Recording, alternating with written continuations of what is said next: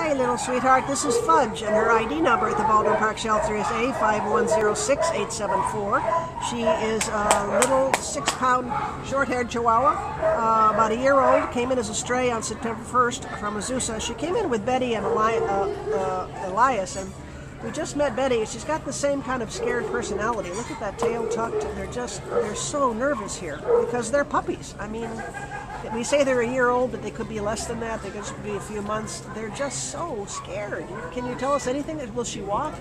No. No, she won't walk. She's just scared. Yeah.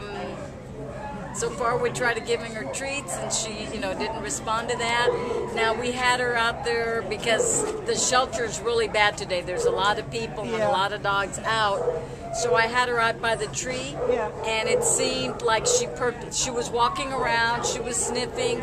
It seemed like she was just beginning to, get perked up, and then we had to go out of there because they were doing a video at the other end, and then we took a picture, and that really petrified her. Yeah.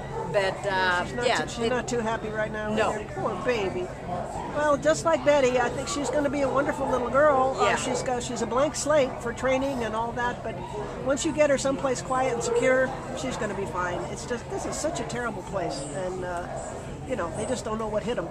And we don't know the circumstances. Betty, Fudge, and Elias all came in together.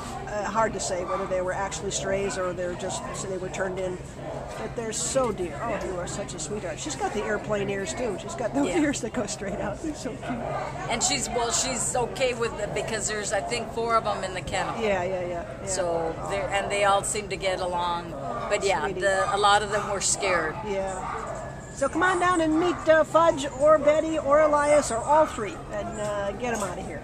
This is not fair. They need to relax somewhere, huh?